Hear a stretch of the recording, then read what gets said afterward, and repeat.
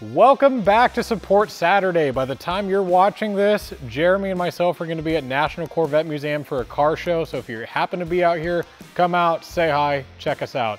Today we're going to be talking about how to bleed the brakes. We're going to be talking about carbon fiber stuff for right-hand drive C8, tow hooks, wheel spacers, tons of other stuff. So let's hop right into it. Barkley, you messaged us asking what carbon fiber parts we're going to be making for the right-hand drive C8. Right now, we don't have a right-hand drive C8. I've asked the National Corvette Museum if we can get one. Unfortunately, I can't. Without having that car here, I can't verify what parts will and will not work. So as of right now, I am not making any parts for the right-hand drive C8 key fob cover. That would work for you. I don't think they changed that. Ian, you asked us when we get our C8 Z06, what are going to be the first 3 products that we work on? Right now, we have actually verified a lot of parts are going to transfer over from the Stingray to the Z06.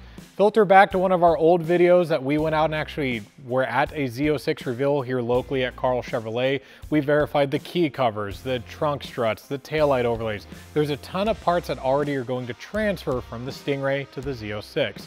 However, the first 3 products that we know we need to get working on immediately is going to be an aftermarket exhaust from Paragon, Paragon front and side inlet grille guards, as well as the third one that we're going to be working on is lowering options. Totally different suspension with this car. We've had some information released by General Motors. We're pretty confident that Hyperco and us are going to be working on some lowering springs immediately, get those out to you. Hyperco made some amazing springs for the C8. They've been a very popular item, and we're really excited to see what we can do with that for the Z06. Scott, you emailed in asking, why do we run tow hooks on this car? Because they're ugly and it ruins the look of a Corvette. Well, Scott, if you've ever done spirited driving, you've done an autocross, you've gone to Road America, NCM, any other racing event, these are required. Very big deal. If you go off on the track, they need to get the track cleaned up as fast as possible.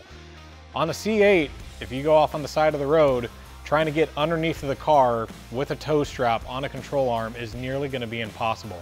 These come in big handy. We've had a ton of customers that have emailed in that have had to use them. As much as you never want to use them, if you have them, you'll never need them. If you don't have them, you'll need them. So at the end of the day, it's personal preference. If you like them, great. They can be a great asset to the car in the event you ever need it. Martin, you asked us, how do you bleed the brakes on a C8 Corvette? Great question. It's not that big of a rocket science, but there is a few steps that you want to take in precaution. You can do it the old-fashioned way, pumping the pedal, bleeding the brakes. However, on this car, you have to disconnect the battery. If you're doing it the old-fashioned way, you leave the battery connected, the car's going to go into limp mode. You're not going to be able to drive, I believe, over 45 miles an hour. You're going to have to go to your GM dealership for a relearn. The thing that we advise, if you're doing old-fashioned way again, disconnect the battery. Have a buddy help you. Or use a pressurized system, a pump that you pump up and it pressurizes the system that will pump the fluid through the brake calipers. That's what we do here at the shop. We've done it more times than I can count. That's what we would advise. You can pick those up pretty cheap on Amazon. But overall, it's not rocket science. If it's something you are worried about, just go to your GM dealership. They'll do it for you. It'll be simple and easy. Dante, you asked a question that is very popular. We have gone into wheel spacers and aftermarket wheels quite a bit. To answer your question on if you have aftermarket wheels, do you run wheel spacers? The correct answer is with the proper set of wheels, you do not run wheel spacers. The offset is going to be correct for a flush fitment.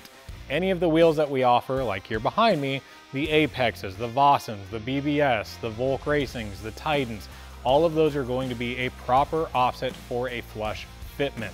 So if you buy a wheel from us, you don't need aftermarket wheels. I can't speak if you buy somebody else's wheels that you may or may not need them. I have had a few customers that have had issues buying wheels from a different manufacturer. That's not the proper offset, and they wanted to add wheel spacers after the fact. Do your research. Feel free to shoot me an email, call me, I'll help you out with that. But if you're looking at wheels on our website, the offset's gonna be correct, so you have nothing to worry about with that. With that, we're gonna wrap it up with a customer feedback. William, you emailed me and said, not a question, but wanna share my feedback. I wanna let you know that I bought the radiator guards for the 2 front radiators for my 2022 C8. We got back from almost a 5,000 mile trip from Iowa to California. Many large bugs were stopped by the grill guards, but none made it to the radiators. Great product. William, thank you very much for sharing that. There's a lot of controversy with guys if you run them, if you don't run them, if you're gonna run somebody else's or Paragons. There's so many options out there.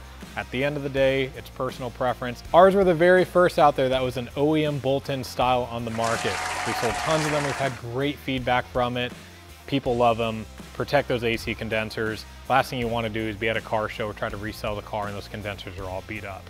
Thank you again for joining us. We apologize for the delay. We've been super busy here. We've been going to events. Our media team went to the Carl Chevrolet end of the year summer nights. That was huge.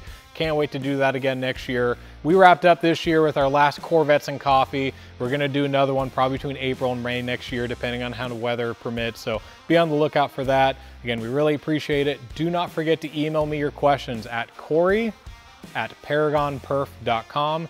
We'll be sure to answer them next time. Thanks again.